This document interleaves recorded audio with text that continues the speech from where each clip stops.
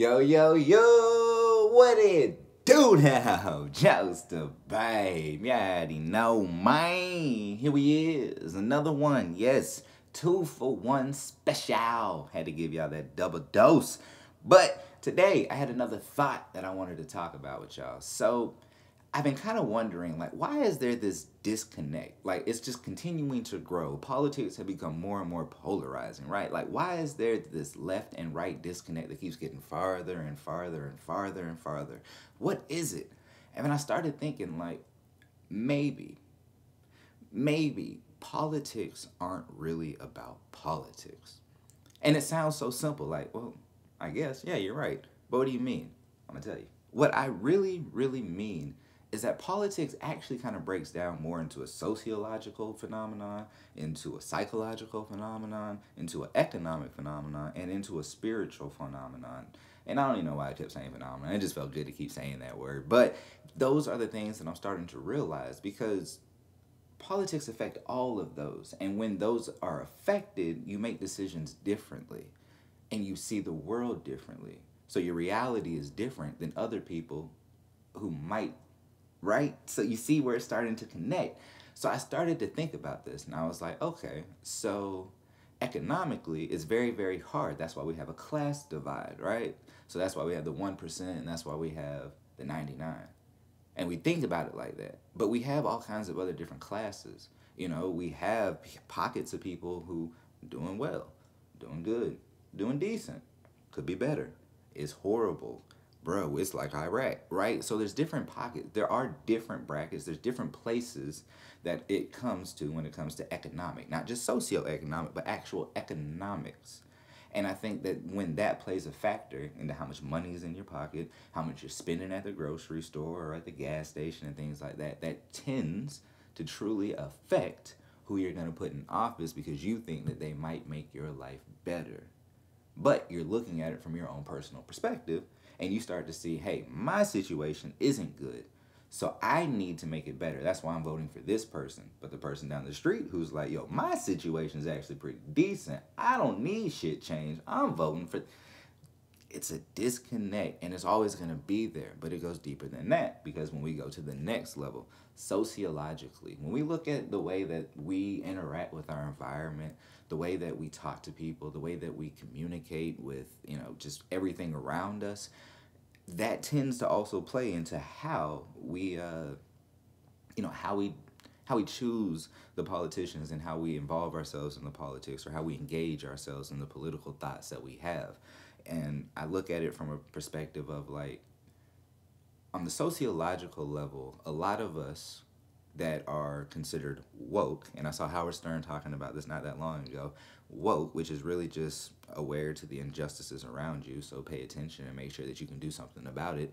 But most of us that are woke, sociologically, tend to be on the left. And those that tend to think that wokeness is an issue, sociologically tend to be on the right. And there's a disconnect because the word woke means two different things. To them, it means a social justice warrior who's going to tell you, man, white people suck. White people are trash. White people ain't shit. And then you got the people on the left that are going to be like, man, white people are racist. You see, they're saying the same thing. But at the same time, neither one of them are right. Right? Because they're looking at it from their skewed sociological perspective and the way that the political parties that they're aligned with push out the narratives. The Democratic Party does talk a lot about how white people are a certain way or how white, politicians are this way or the systems are flawed and stuff like that. And a lot of that is true when it comes to the systems being flawed and that white power structures are in charge of those systems. So sociologically, they are going to be defenders and champions of people who believe that, whereas the conservatives or the right, and they're going to be like, no, that's not what's happening. America is not racist. It's not built on those racist institutions. We have freedom and liberty for all. And you can see there is a divide and a different reality that people are living in. Now, let's go even deeper when it goes to the spiritual realm, right? Spiritually, it's like, how can this person reach me on a level that can supersede politics? And you're asking, does that ever really happen? And you don't even need to ask because there is a literal example in front of us day by day when we look at this MAGA cult. See, politicians can sometimes build cult-like followings, and Donald Trump has done such. So you can't really reach them because it's not a political conversation anymore. With them, it is a spiritual conversation, right? It is spiritual. He speaks to them on a level. And when somebody truly feels like the candidate that they're voting for or that they support is ordained by the one that they believe in, whether it's God, whether it's source, whether it's universe, whether it's whatever, when they truly believe that that thing has ordained this individual, there is no changing that perspective. That's not a disconnect. That is a confirmation bias. That is them truly believing that no matter what, this is the right choice, no matter what that person does. Those kind of conversations are going to be futile. And I'm learning that as I'm going through this whole process of understanding how do we find a way to break through the disconnect. I'm understanding what are wasted efforts. I'm not saying they're wasted people. I'm saying when you have invested your soul into one individual to be your savior as a human being walking this earth, nobody can change that. And we don't even try to. But the last thing is the psychological component. Psychologically, how does this candidate make me feel? And that is a problem because we go so much into likability, electability. How does this person sit here and conduct themselves in a time of this? That do we really care about that? I don't think we should. What I really want to know is, do you have a firm grasp on the issues that are at hand? Do you have actionable solutions, right? But psychologically, we have to like this person.